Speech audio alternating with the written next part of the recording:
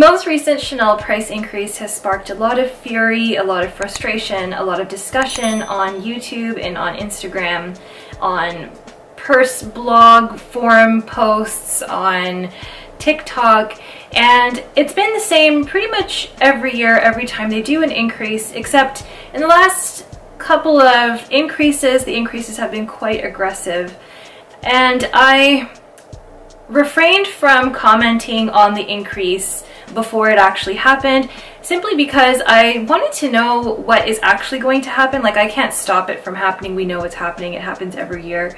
And I wanted to assess the climate after the price increase and share my thoughts with you guys. I didn't watch a whole lot of videos online on this topic. I know there were a few, and I still have to catch up with my YouTube watching.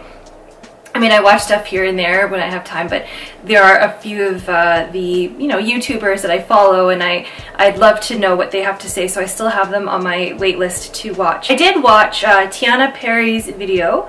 I watched Haya Glamazin's video, and I watched Lily Shop's video. And all of them had some great little points that I wanted to touch base on, as well as comment on, and then a few points of my own. I want to look at this at several different vantage points.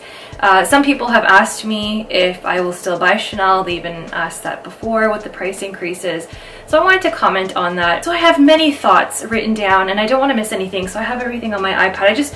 Anytime I think of an idea, I just write it down. So, I'll be referring to this as I go along, so if you don't mind. And this will be quite a long video. I can see it already, and I enjoy these type of long videos, and I think some of you also do as well. When these long discussion videos are posted, I get really excited, because that means I can just play it and then, set it and forget it, and then just listen as I'm cleaning or cleaning out a closet. So if you've got laundry to do, if you have your closet to organize, if you're planning outfits to go out because we're opening back up and dining is open and movie theaters are opening, which is amazing, then you can go ahead and start planning what you're going to wear, because it's been a while.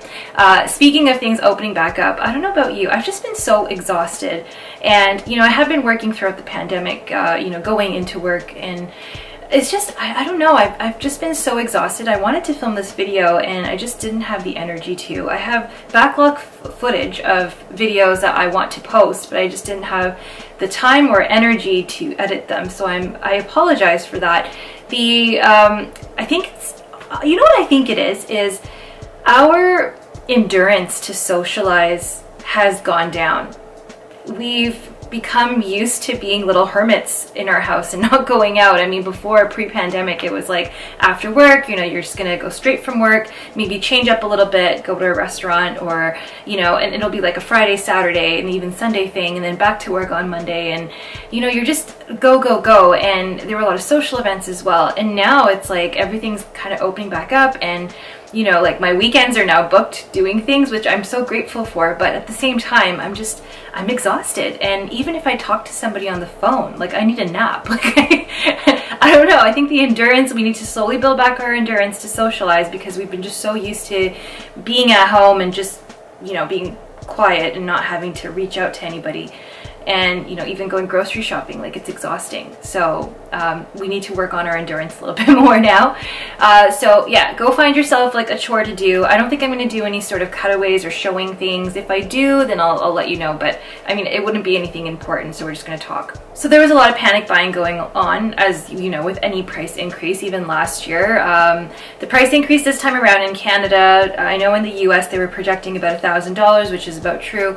Price increase on classic bags such as the classic flap, the reissue 2.55, the Gabrielle, the Chanel 19. What other classic bags are there? I'm missing one. The boy bag.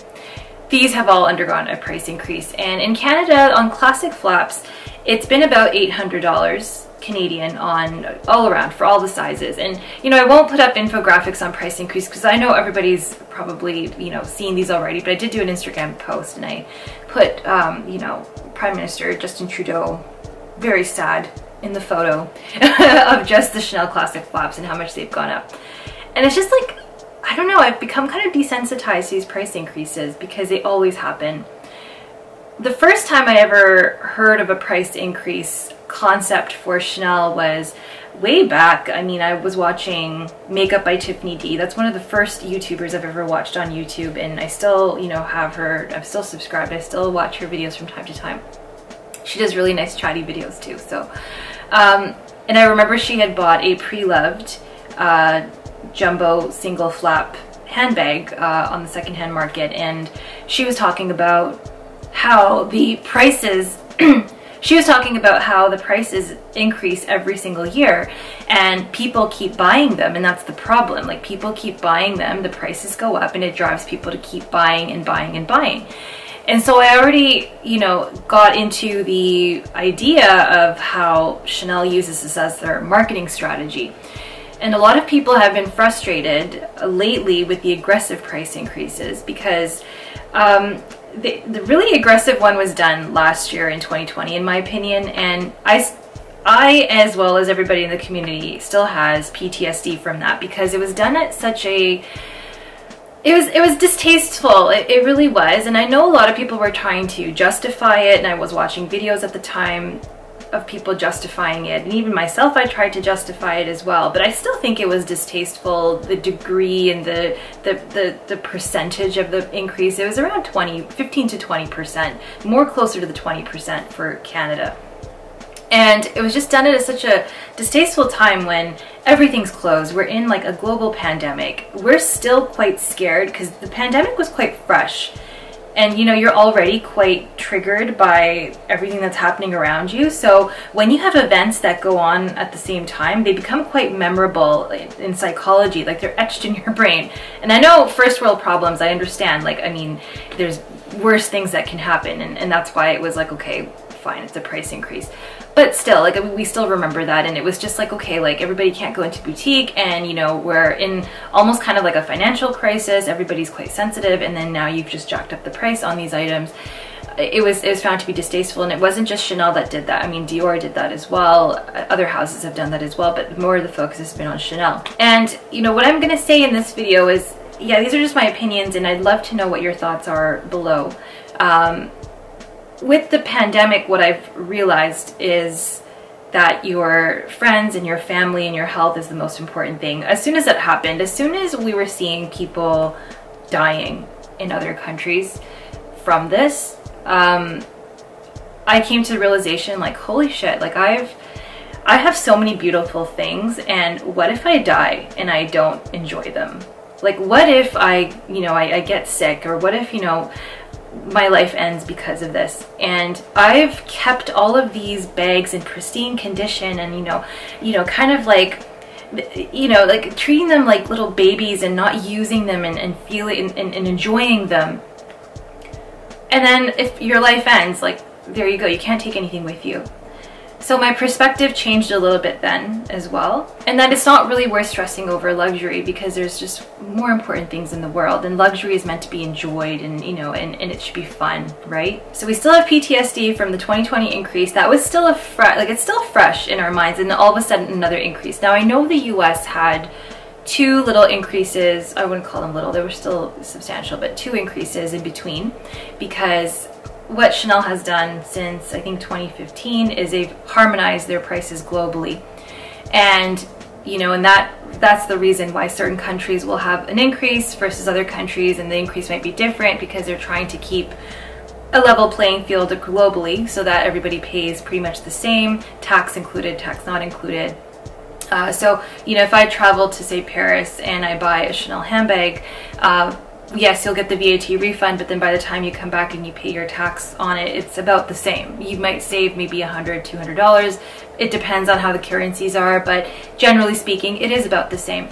But there are periods of time where, you know, it might be cheaper in a country before they've even done an increase. So prior to the recent increase in the US, Chanel was still cheaper for Canadians to buy in the US versus in Canada, just because it depends on the state, depends on the tax, and also the price was a bit lower. And now with the increase that the US had in comparison to Canada, it's actually a little bit more expensive, if not the same as purchasing in Canada.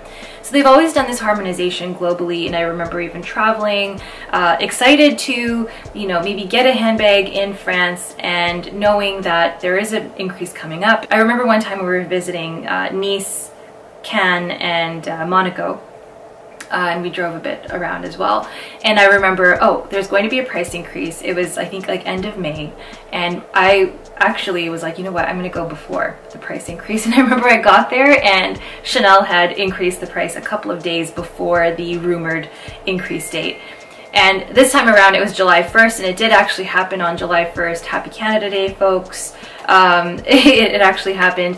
So I was thinking, wait, maybe Chanel might just kind of be, you know, a little bit sneaky and just increase like a couple of days before, but they didn't do that. But the increases then were, you know, maybe like $200, $300, still a lot compared to other brands, but still a lot. But they've just been more and more aggressive lately, where you're getting into like $1,000 or $800, which is a lot for a handbag to increase every single year. And they've been more frequent and more aggressive lately, and Chanel knows that they can get away with it. A lot of people are frustrated, and I would be too if I was in that. If I was in your shoes and I was saving up for my first bag, or I'm, you know, starting my collection, I want to treat myself to something luxurious, and they keep increasing these prices so aggressively, I would also be frustrated, and I would also feel priced out, and I would also feel as though Chanel doesn't want my business. And people have said, well, market's oversaturated. They don't want, you know, ordinary people to buy their handbags or their products. They just want the richest of the rich to buy their products. I don't think that is true. It may seem like it, but I don't think it is true, because that is their marketing strategy. As Makeup by Tiffany D way back, like I think 10 years ago, she had said that is their marketing strategy, and it keeps people wanting more, and it works on us. I mean, even me, okay, like during the pandemic, I actually bought more after that massive price increase than I ever have. I mean, usually like I'll buy maybe 1 or 2 items a year at max, and this time around it's like, okay, like we didn't have anywhere to go. Okay, arguably, okay, we you know, if you are working, if you're lucky enough to be working, or you're lucky enough to be earning during this pandemic, because there are a lot of people that lost a lot of business and a lot of income because, and suffered financially. But there are a lot of people that were still working and were caring about their normal life and had income to support this, and they could, instead, because they're not, you know, going out and, you know, going to restaurants, they're not, you know, partaking in any sort of entertainment which costs money, they're not going on vacation, they're not hosting events, people were focusing on either renovating their homes, you know, or adding comforts to their home, and also buying luxury in a way to sort of give you some sort of satisfaction. Or, you know, maybe you had like a budget for the year, but you're like, you know what, I'm not going to be spending on that stuff. Now I have this these extra funds that I can put towards my dream luxury purchases, which is great. But it worked. Like it really worked. That huge price increase last year worked. People were buying more and more, and you had the resellers on the scene, which they were there before, but it created more FOMO. Okay, so more FOMO because the price is going to go up. And that's the marketing strategy, right? Everybody is on like a constant, like, you know, like I feel like you're like a little mouse on the little, you know, what is it called? That little wheel in the cage, right? Like, or you're walking on eggshells because you're like, buy now. And you see YouTubers say like the time to buy is now or yesterday. And it's just like real estate right now, right? Like the price is just insane. And they're saying, well, you know, you buy now because the price is just going to go up, or the value is going to go up. And, you know, that's flawed in so many ways. And that's how Chanel keeps that dream of owning a Chanel handbag fresh in our minds, because these handbags, like if they were still the same price they were 10 years ago, they may not be as exclusive, or they may not be as desirable. So they have to keep increasing the price to increase desirability, so that everybody would want to buy it, not just the richest of the rich, and people will just save more. Our barometer for these prices has been conditioned according to the price increases. Now, my barometer, or my benchmark for Chanel handbags, is at about $5,000–6,000, right? Because that's, you know, when, you know, I was buying more of those classic flaps. And to be honest, when I see a classic flap and I hold it in my hands, and not just the current price tag right now, like then, I mean, a medium classic flap with tax is about $10,000. Now it'll be, I think it's close to 11. It didn't feel like a $10,000 handbag because my barometer is still stuck at 5–6K. Think about the people that bought that same bag several years ago at $1,500 or like, you know, $1,000. Their barometer still set there, and you know, they're probably flabbergasted and just laughing because these bags are so ridiculously expensive in comparison to then. And I remember I shared that story with you where last year I was waiting outside the Chanel boutique, and there was this older woman standing there, and she had a beautiful yellow lambskin classic flap, and I complimented her on it, and it looked like it was used. It had marks on it, like, you know, she was beating it up and really enjoying this bag. And she's like, you know, I don't want to go in there because it's scary. Like, have you seen the prices? And I just kind of like laughed, and she's like, it's not funny. And I'm like, ha ha ha. And she looked at me seriously. She's like, tapped me on the shoulder. She's like, it's not funny. And I was like, yeah, it's not funny, because people like her, like, you know, bought these things years ago, and they think like, okay, well, what the hell is going on, right? Like, why are these girls, like, or men, right? Like, you know, anybody who's new to it and still like, yes, yes, yes, take my money, just take my money, 10K for a medium classic flap, just take it. They think it's ridiculous, right? Like, because they're just like, what are you people doing? Like, you're just fueling this greed that Chanel has. And I remember people were justifying the massive price increase last year and saying, well, and I even chimed in. Look, I even said this because I heard it, and I'm like, okay, makes sense. Supply chain, cost of raw materials, which we know, yes, absolutely have gone up. Of course, like, I mean, wood has gone up, okay? Groceries have gone up. So the whole supply chain was messed up by this pandemic, and hence the, you know, prices have gone up for raw materials. Chanel was also retaining all of their employees in the boutiques. They didn't lay anybody off, so they wanted to make sure that they were, you know, paying their employees and making sure that they're employed despite being closed.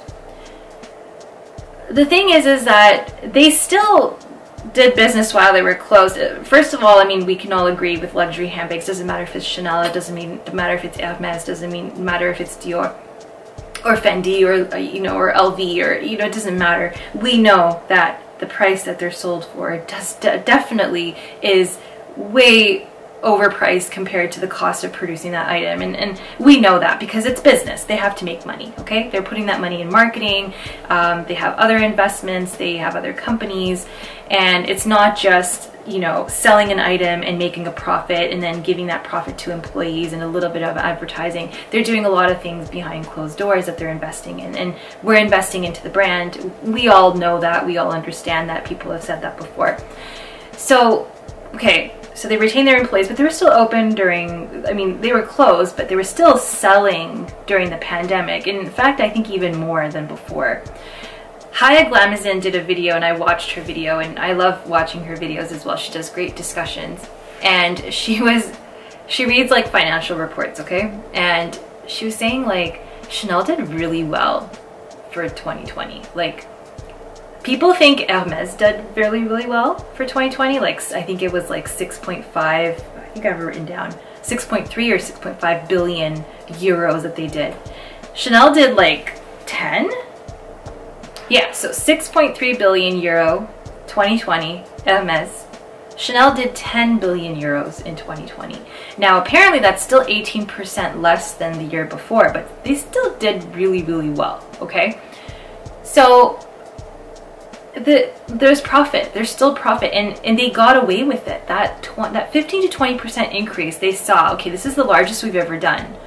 People are still buying.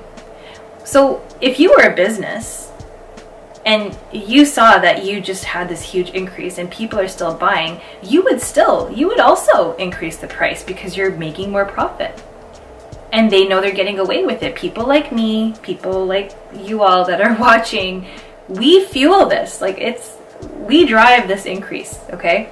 Chanel can get away with it, and we're running like little mice on little wheels, like wanting to pay more.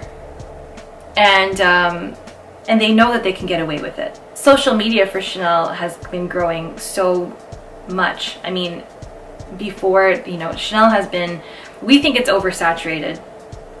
So now here's the thing, we think that Chanel is oversaturated, and I have to disagree, because remember I did that video on basic luxury and critiquing that whole argument of people saying that certain luxury items are basic, and how I completely think that is completely wrong, okay? Because we actively search for that content, right? And that content, based on YouTube and Instagram and TikTok algorithms, that once we express interest in something, it finds us, okay? So we end up watching, topics, we end up watching content or seeing content that is, focused on, Chanel. If you're into Hermes, you're gonna have more, suggested videos on your For You page on, TikTok and on YouTube on Hermes.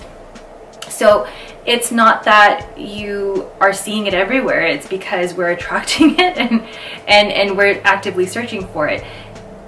When I walk around, maybe there's like maybe 1 or 2 spots in Toronto where I'll see, like I said, if I walk around in Yorkville, okay, like, which is a very upscale area of Toronto, you'll see a lot of Chanel bags, and you'll see a lot of Hermes bags. And I can tell you, anytime I walk around in Yorkville, I will see like 4 or 5 Hermes Birkins and Kellys around, okay? And I'll see Chanel handbags of varying styles. Like, it's not like you see it, but that's where I can see it's saturated, so-called saturated.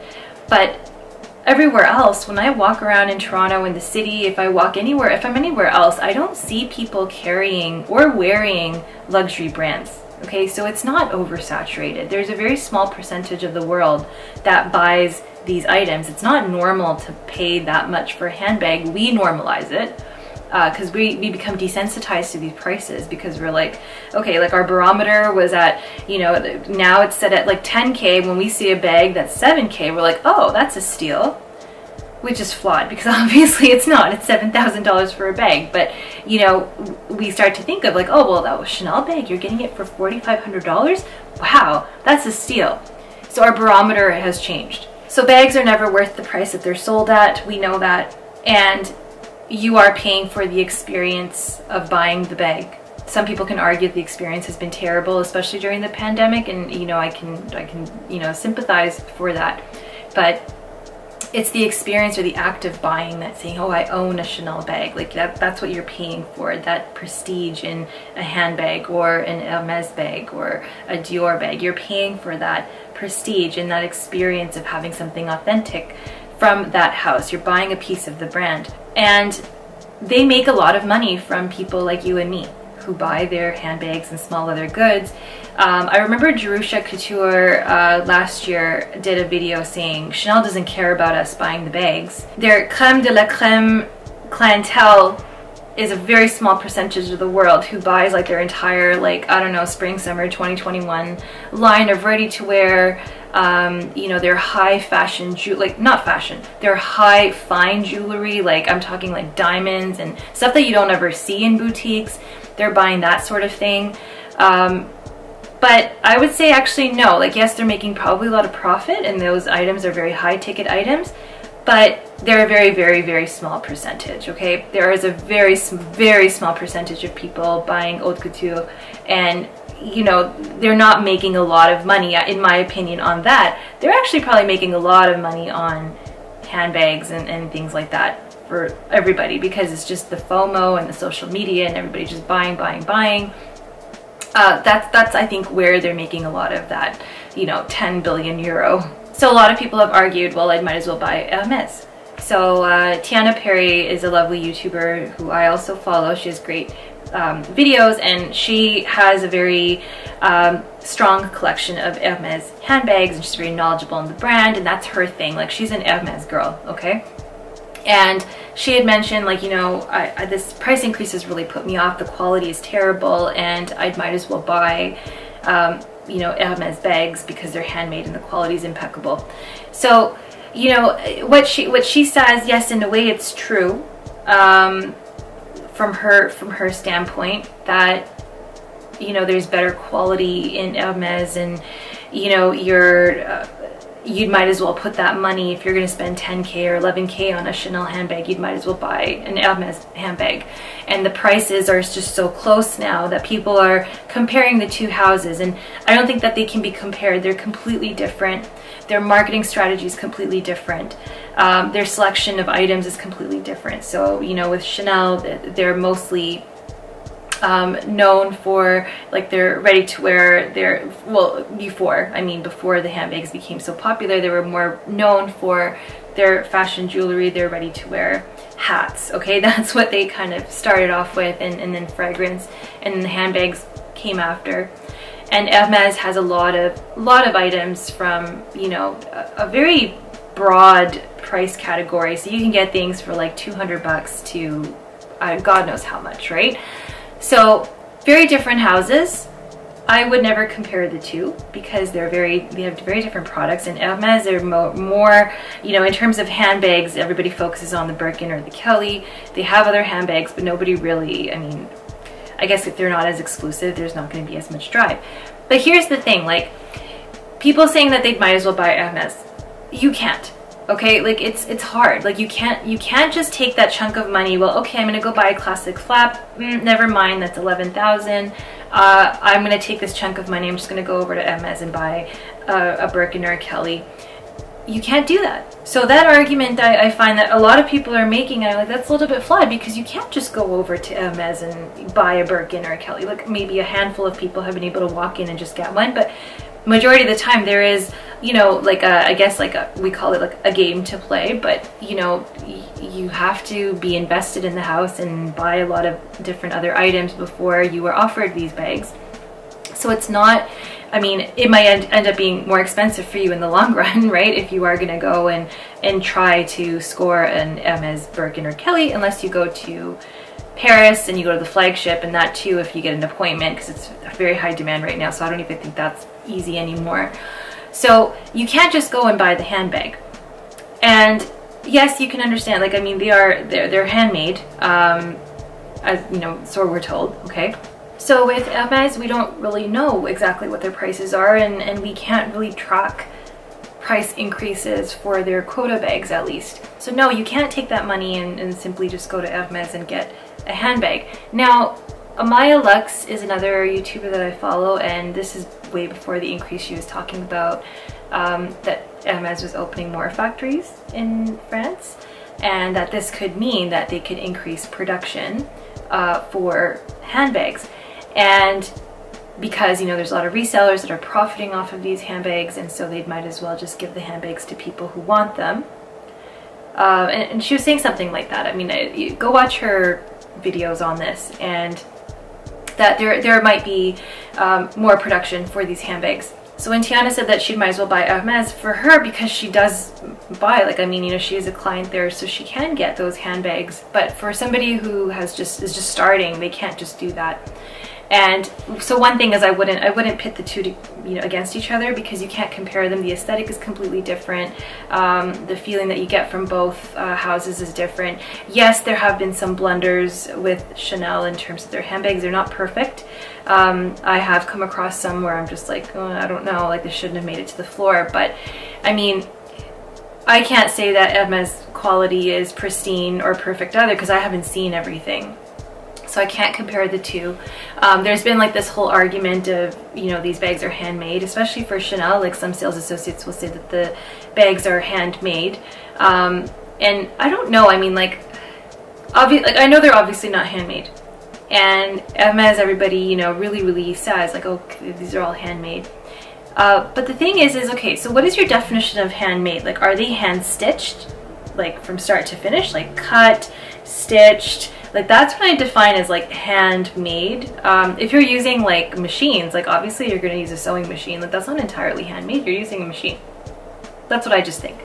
But it depends, like, to what degree are these bags handmade. With Hermes, they're entirely made in France. Yes, we know that. In Chanel, I know Lily Shops had said, because she works in the industry, and she had said, well, things can be marked that they're made in France or made in Italy or made in Spain, but you know, if you finish the bag in that country, you can put that label on there.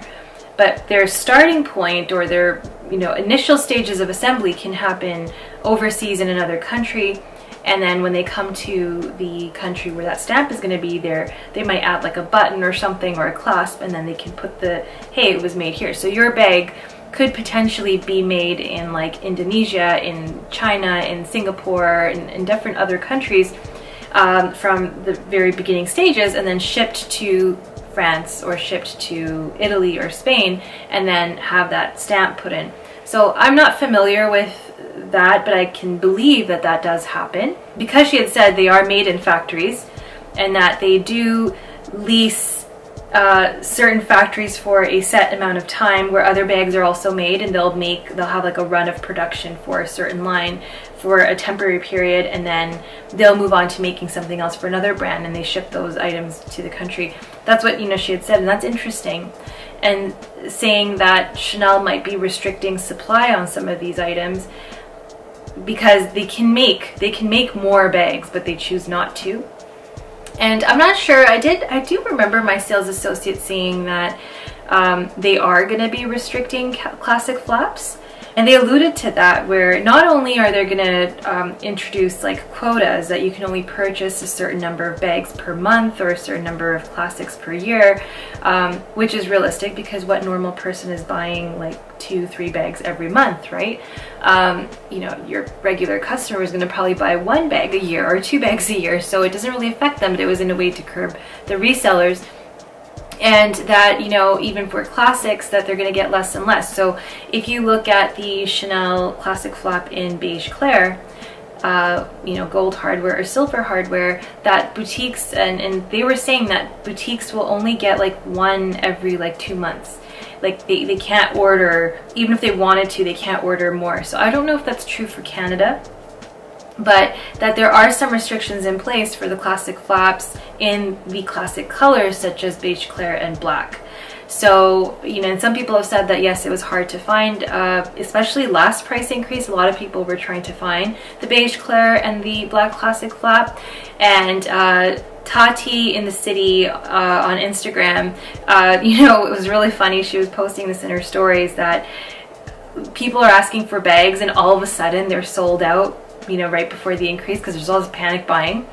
But in reality, those bags are being hidden until the price increase goes live, and then the sales associates can be like, oh, we just got these bags in, right? And so they can sell them at a higher price. And maybe boutiques do that, I don't know. But when I was there about a week before the price increase, they did have quite a number of classic flaps, but apparently, you know, all of a sudden they go missing, or they're sold out, and then they're brought back out to be sold again, right? So at a higher price.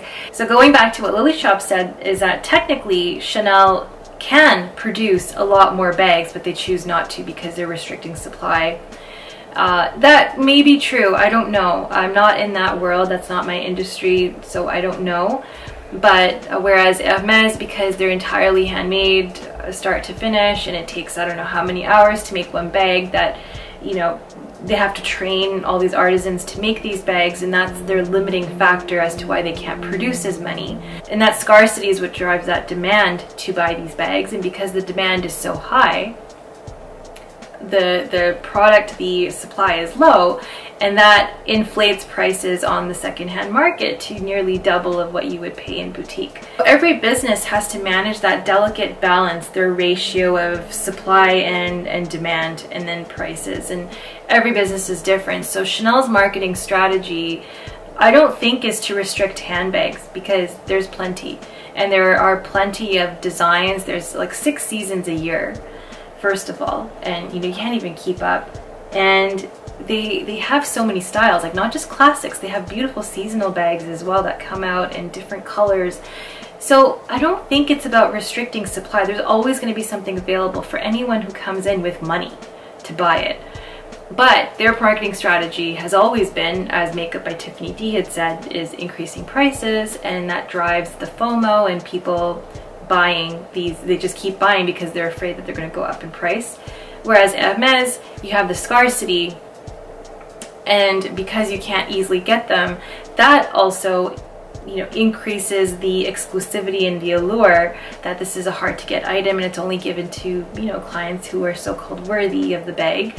And that makes it more exclusive, and it gives people that feeling that, you know, they're on another level, really, right? It makes you feel like you're on another level when you have this handbag. So that's an entirely different marketing scheme. Chanel is a different marketing scheme. Both can be flawed in their own ways, but I don't think they're trying to be like each other. I don't think Chanel is trying to be like Hermes, as people are saying, because they're already doing better than Hermes. They did 10 billion versus Hermes doing 6.3 billion euros during a pandemic when everything is, you know, rock bottom. They did really, really well. Now, with FOMO, I did a video before, and there's been a lot of discussion online about resellers, and there's a lot of, you know, frustration, not just resellers for Chanel, but resellers for Hermes as well. As we know, you buy a bag, you can immediately turn a profit and sell it for double, because there's people who are willing to pay that amount. They have the money, they just don't want to wait. Time is precious. They don't want to waste their time, but they have a lot of money to pay.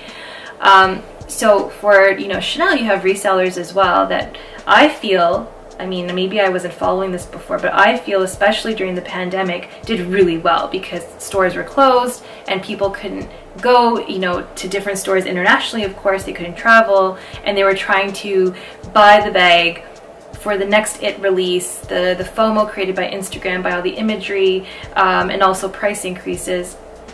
And so they really, you know, took off with that. There's been a lot of resellers, and, you know, sometimes I think about it, like if Chanel really wanted to stop these resellers, they could.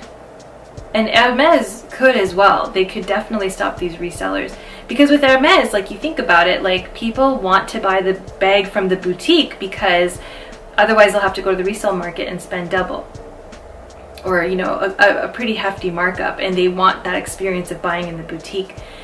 So it just creates more drive into boutiques to buy some other things so that they can get the bag directly from the boutique instead of from a reseller. And that's for your, like, average population, like, you know, you and I, not like the elite of the elite or celebrities that have ample money and don't care and will buy from, you know, a second-hand source. But the thing is with Chanel, I mean, maybe they're embracing the FOMO created by resellers. Like, maybe they're embracing that because, like, hey, listen, like, people, there's already demand. The resellers are creating a lot of hype. That's great. You know, we're getting this ammo, we're getting this, you know, the ball rolling. People are wanting to come into boutique and buy and get on lists and get, you know, just buy, period. The newest collections, the newest IT bags, even if they don't want them, because there's this FOMO created by resellers. So maybe that's adding to the advantage. Maybe Chanel is getting good business because of this. Like, you know, it makes you think, because, like, they could definitely, you know, really stomp down on resellers, and I think they have tried, but I mean, they can really be a lot more aggressive is what I'm trying to say. So maybe they're trying to take the advantage that it's giving. Even Lily Shops, what she had said is, yeah, like, we need time for our brains to process these increases. And like I said, our barometers or our, you know, benchmark for these bags, you know, it settles and then you get used to it, and then you have a new increase and you get used to that. I'm still not used to the increase last year. I'll be honest with you. Again, when I hold the classic flap, it doesn't feel like $10,000 to me. It really doesn't. It feels like $5,000 or $6,000 to me. It doesn't feel like $10,000 to me because my brain has not had time to process that increase, that this is now this price. And here's the whole investment argument as well, right? That also creates this drive for these handbags, especially for Chanel. Yes, the price increases have been aggressive and they've been steadily increasing, even surpassing inflation. The increases, as I've mentioned before, are in order to harmonize prices globally. I did a video actually critiquing this because people say these bags increase in value, right? And value means different things to different people. We don't know what value is. We know what absolute, the absolute value, which is the dollar amount, we know what that is, but the value of that dollar, we don't know what it is over time. And value is determined by many things. I don't work in finance, I don't work in economics or anything like that. That's not my field. So if any of you are, you know, experts in this, I would love to hear your opinions on this. I did a video last year where I tried to measure the value of Chanel bags over time in terms of gold. Gold being the universal currency. So the argument is, well, you know, if you take $100,000 of cash, okay, and you just have it sitting in the bank account or wherever, okay, that $100,000 is not going to be worth the same or be able to buy the same. The buying power of that $100,000 is not going to be the same in a year or 2 years' time. So that's why people invest, to maintain or grow the value of that currency.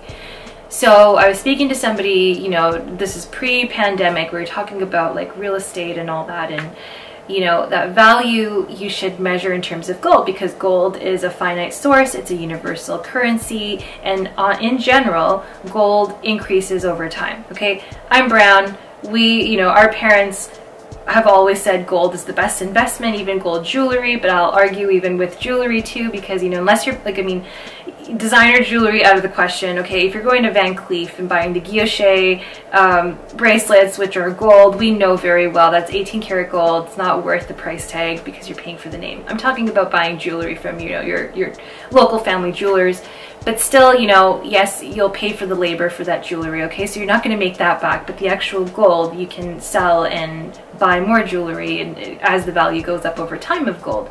And there is a steady increase. There's a site, actually, I think it's called Gold Broker or something like that, or goldprice.org. I put in that last video I did, so you can check it out.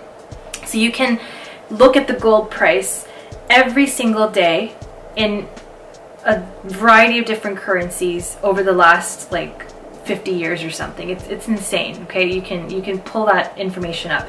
So the analysis is, okay, let's say I buy a handbag for $5,000 in 2015. I'm just pulling numbers out of my head. You look at the gold price of that day that you purchased that handbag, and you convert and you say, okay, well, I spent $5K on a handbag. How much gold could I have bought? Okay, so maybe you can buy like 3 ounces of gold or 4 ounces of gold for that price. And if you really want to see if the value has gone up of that handbag that you purchased, give it a couple of years, okay? And then do the same analysis again. Okay, so what's the current price of this bag? So if the bag has increased from 5K to 10K, how much gold can I buy with $10,000 today? And if the amount of gold has increased, that means that you have increased in value because you were able to buy more gold. If it has gone down, then technically the value has gone down. It's just the currency or the dollar amount has gone up, but your buying power of that currency has changed, okay? So I did that whole video. It was kind of long, but if you like math, I have some nice charts in there, and I looked actually at some of my classic bags, and in fact I lost on the amount of gold that I could purchase. So I was like, hey, you know, just so you know, the value hasn't really gone up. And the whole, you know, allure of being able to sell a Chanel handbag, if you choose wisely, classic flaps, definitely. Like if I bought a bag for like $5,000 and I could sell it, I could turn a profit. I can't sell it at the current retail price, obviously, and I know some people say that, which is like a little bit flawed, because anyone who's going to purchase on the secondhand market is not going to pay retail unless it's like a hot unicorn item. In some cases they pay above retail for like a hot seasonal color that you can't find. That's rare, but in general you can't sell for the retail price, but you can still turn a profit. Like you can probably make like 2 or 3K on it. But then you also have to think about, okay, that 2 or 3K I made, is the buying power the same as the amount of money that I spent back in, you know, 5 years ago, okay? So yes, in the short term, you can turn a profit on a handbag that is hard to find. So, you know, let's say if I buy something and I, you know, have it sitting on the shelf, which a lot of people do. I have a lot of people that I see on Instagram who have personal collections and then they don't use them. It's sitting on the shelf and then they sell them. They turn them over to buy something new, and that's their thing. And they can turn a profit because there is a demand for that item. But in the long run, also, you can perhaps turn a profit. But again, you have to assess if it's actually an increase in value or if you're just getting more, you know, money. You might as well have invested that money in something else versus a handbag. So handbags, we all know, are not investments. They're not financial investments at all. But in a way, you're not really throwing your money down the drain, okay? So if you do buy a Chanel Classic Flap, let's say if you do sell it, you might make the same amount of money. You might lose a little bit of money. You could make more money, but you're not gonna like sell it for like 500 bucks, okay? Like there are certain bags that, you know, you buy it and you know that you're not gonna get anything for it if you did sell it. So in that case, you know, it's a smart buy, but I wouldn't say it's an investment, because for me at least, I mean, I'm not selling. Like if I'm like, and my husband says this too, he's like, are you really gonna sell your bags? And it's true, because I love all of the things that I have, and if anything, these price increases make me want to hoard them even more. There was a point where I was thinking of selling my Chanel boy bag, which is a new medium size, and it's in lambskin with gold hardware, and I lusted after that bag. I was searching high and low for that combination. I wanted actually smooth calfskin, but anyway, I wanted a smooth leather. And I finally found it, but then I never used it because I was too scared. It was at a point in my life where I was in school, so I wasn't carrying luxury to school, and I never used it, and then I moved to other things.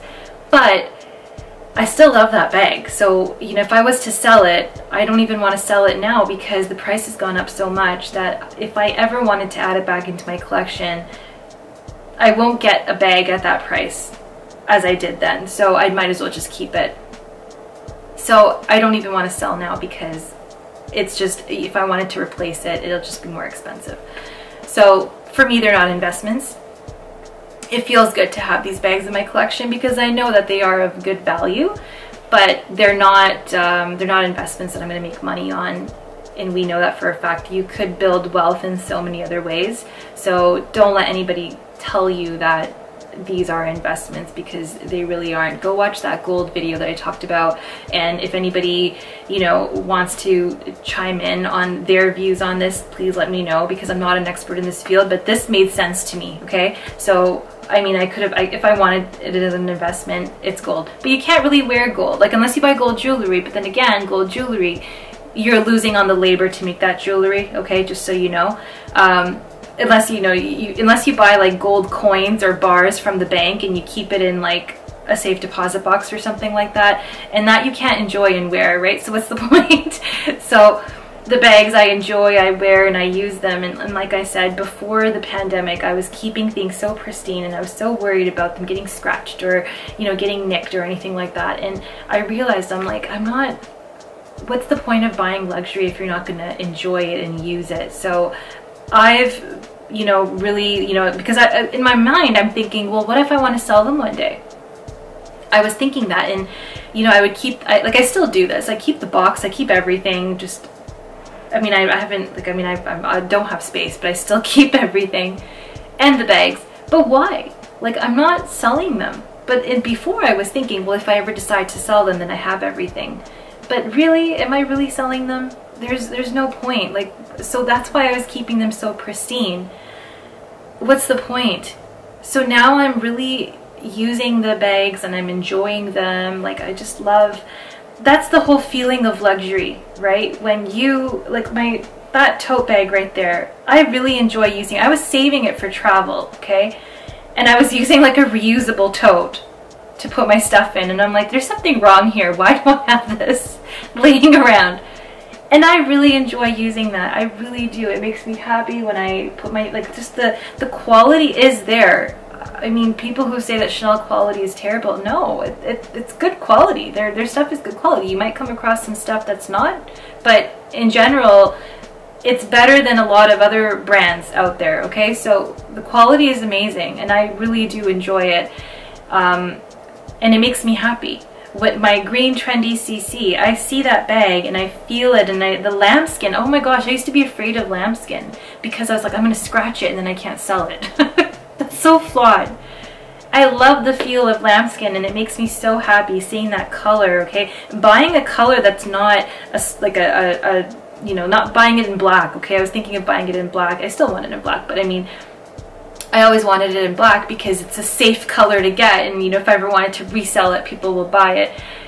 No, I mean, I enjoy the green. It's such a beautiful, rich Kelly green. You can't even capture it on camera. And when I see it, it makes me so happy. And I enjoy it, and I get so many compliments on it. And other bags as well. Like, I don't care. Like, I love feeling them. I'm still careful with them. I still keep things quite nice because I want my stuff to look nice over time. But I'm doing it for me, you know, instead of saving it to sell later, okay? So me as a buyer, that's not me. I buy things. I scrutinize things when I buy them.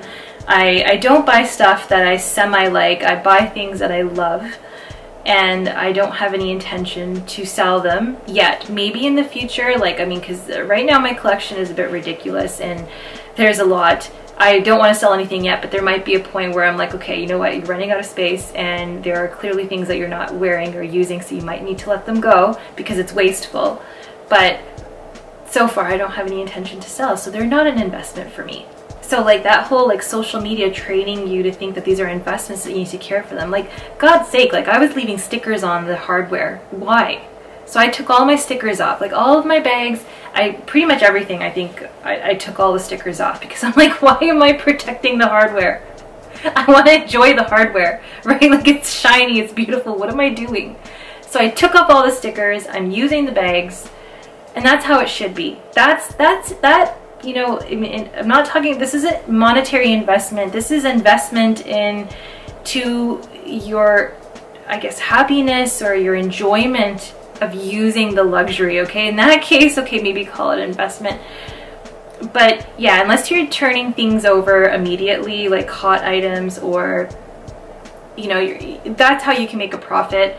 On the secondhand market, I know pre-loved prices have been going up as well. There was an article on Purse-Bop about how prices appear to be going up on major sites like the Real Fashion File, where even prior to an increase, certain bags will be taken down and then the price will go up in relation to the increase.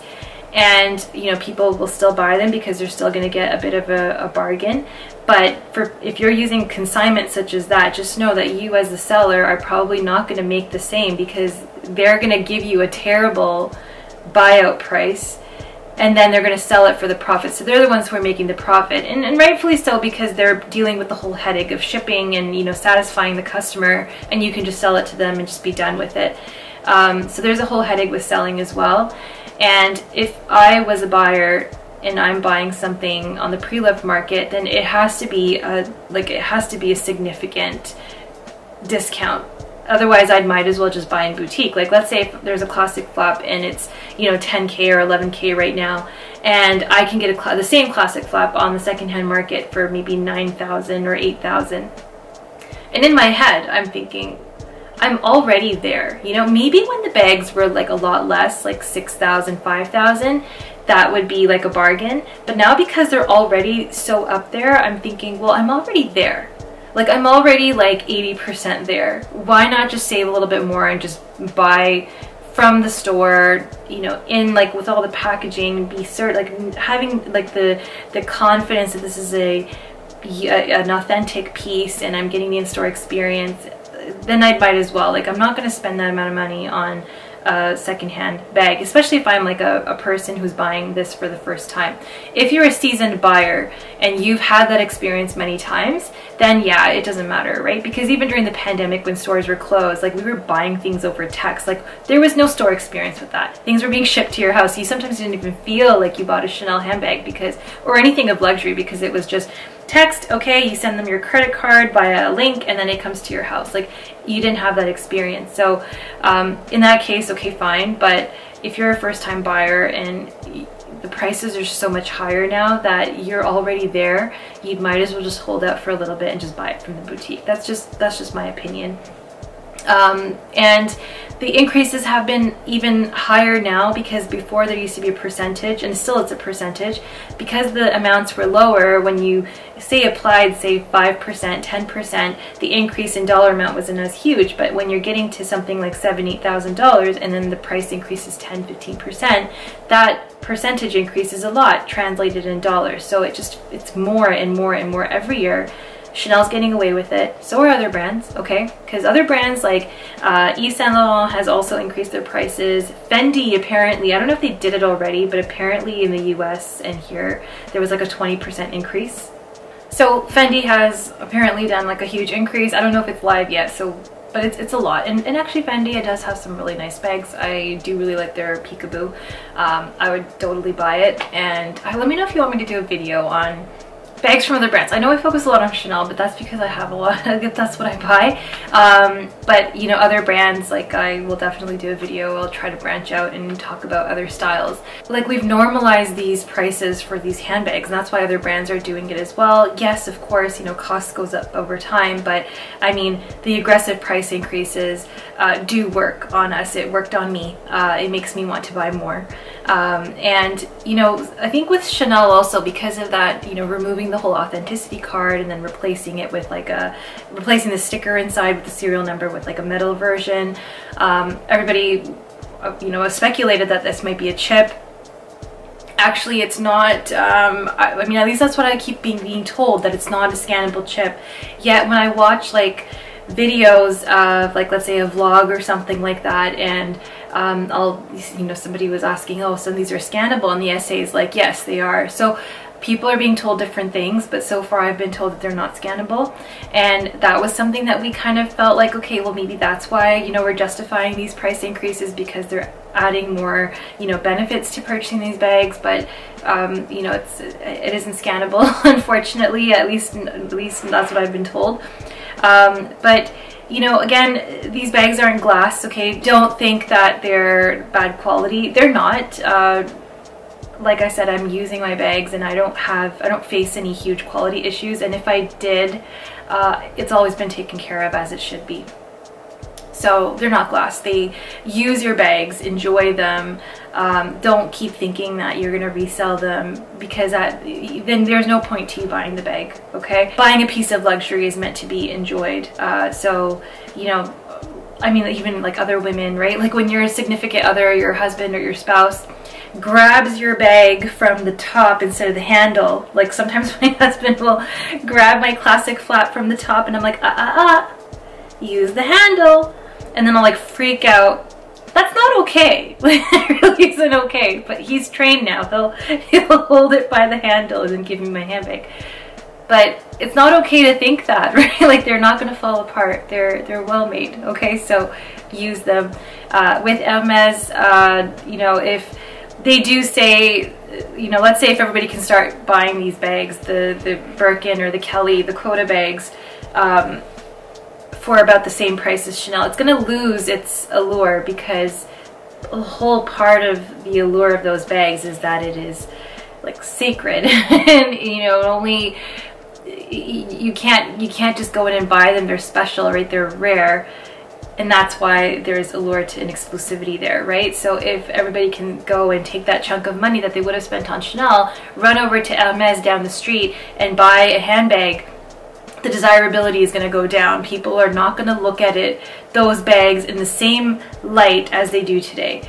So no, it's not just easy for you to be like, well, I'm just going to buy Hermes, right? It doesn't work like that. And you know, everybody has a different warm and fuzzy feeling when they purchase from a brand. People feel warm and fuzzy when they buy Dior. Some people feel warm and fuzzy when they buy Louis Vuitton. They feel warm and fuzzy when they buy, you know, Hermes or Chanel. And for me, it's Chanel. I mean, anything that is part of, like anything that is associated with that house, I just love it. And I don't think I'll grow sick of it. So no, I don't think I'll stop buying bags from Chanel. Well, I mean, bags, here's the thing, right? Like, I already have enough bags. I haven't shown you everything, obviously, but I do have enough, more than enough. And, you know, there comes a point to how many bags you should have in your collection, because you can start to forget about some, first of all. There are people online who have massive closets of bags, even Hermes, like Jamie Chua has like a huge collection. I don't know how she keeps track, because mentally, how do you remember what you have and how do you style each bag? it's so hard to keep up. Like you can't, like mentally you can't process all those. So and then also when you have such a sizable collection, there will always be handbags that you will prefer using over others, and hence those others you will have just sitting there collecting dust and being placeholders in your closet, and you just have them there because you can have this number of bags, and it can be wasteful. But you know, if you can afford to do that, you do you. Like clearly I won't judge you because I will fully enable anybody to buy as much as they like, but you know, there comes a point to how much you can process. So classic flaps, I mean, they're very expensive. I still feel like nauseated spending that money on a classic flap now, but I love a classic flap. I do. I really love enjoying them, and I would love to add a embroidered version in the future. And obviously that won't be the standard price for a classic flap, because if you go into embroidery, you're going into like high category, and clearly I'm not in a position to buy that bag. But there was one in Las Vegas that I saw. I'll insert a photo. It was at that time, it was like 2017. It was 36,000 US dollars. Okay, so US dollars, not Canadian, US dollars. Very expensive, but absolutely beautiful. I got to touch it, I got to try it on. Like they let me try it on like every year I was there until it finally sold, allegedly to somebody of the royal family. I would love to have a special edition piece like that, of course, but I'm not running to buy more handbags of that sort. Yes, there are some pieces I'd like to add. As you know, I'm still waiting for a black trendy CC. If that comes to light, I would love to add another Deauville tote in black. I would love to have like the maxi XXL classic flap just for novelty purposes. Like I would love to have that. There's so many things that you just want more and more and more. I don't need it. I am exploring other parts of the house. I mean, I've started off with like my ready to wear journey. Clearly sale pieces only, not regular priced, but sale pieces. But I'm taking more interest in some of those things, you know, in hats and like, I mean, I'm like looking at other parts of the house, not just handbags. So I don't think I'll stop buying. Definitely, I still get that warm and fuzzy feeling when I shop there, but of course you're going to be more mindful about what you buy. To the people who are frustrated and feel priced out, I really sympathize with you, and I think it's very frustrating for anyone trying to buy. But like I said, if you're gonna buy on the pre-loved market, don't buy something close to retail price. Like it has to be a significant discount for you to buy. If it's close enough that you know you can wait a little bit and just buy from the boutique, then buy from the boutique, because people on the pre-loved market are really taking advantage of this price increase by upping their prices. And also the fact that there's no authenticity card now, I was afraid that people will try to piggyback on that and market bags with authenticity cards as being more desirable, or you know, being higher price, and creating demand in that sense. And I did this video on the authenticity cards, scannable or not scannable, I don't care. I don't care for the authenticity card. Yes, it was nice to have, but it didn't serve me any purpose, and I actually quite like that middle plaque. So don't let anybody tell you that, you know, the bags that don't have the cards are not as sought after or valuable, because people are still going to buy them. People are clearly buying classic flaps right now without an authenticity card, so I don't think it really changed anything. And boutiques have said it was a nuisance, because I was talking to one of the managers and she was like, yeah, like people were losing them, and you know, yeah, Chanel was saying that they're trying to like cut down on plastic, which okay, fine, but also cut costs on producing those and keeping track of those cards. And you can't, the cards serve no purpose because they can be replicated as well, so you know, there's no purpose. So the little plaques that are more reinforced, you know, better, more robust than the little stickers that could peel off, I think that's a better idea, and they switched to that. And like I said before, bags in the past, like the original bags that started off with the house did not have serial numbers, they didn't have authenticity cards, they didn't have stickers, and it was only introduced for a stretch, and then now they've taken them away and done something new with the bag. So you know, just keep up with the times, it's fine. So I had my notes on an iPad. I've rambled throughout this video, and I hope that's okay. that's why I can't read notes. Like I can't, because then I'll just be focused on reading. I think I've covered everything I've written down. So if there's anything else, I'll meet you guys in the comment section down below, or do another video or follow-up video of discussing. But I think that's all I wanted to say. And yeah, these bags, I don't think that they increase in value. That's the whole marketing that we do in social media, that the bags will go up in value.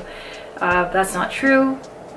But yes, the prices do go up, but no price is ever, you can't put a price on things, you can't put value on things. Value means differently to different people. And yeah, it is what it is. That's what they do. That's kind of the reason why Chanel is such a sought after brand, because of the price increases, and clearly the marketing works on us. They're getting away with it. Right now, even post price increase, my sales associate, 2 sales associates have actually told me, you'd be surprised, people are actually coming in asking for classic flaps even after the price increase. So clearly it's working. Okay guys, I will stop rambling now. I think this video is probably long enough. I don't even know how I'm going to edit it. I think I won't edit it. I don't know. We'll just post it. And let me know your thoughts in the comment section down below. I will see you in my next video. Take care. Bye.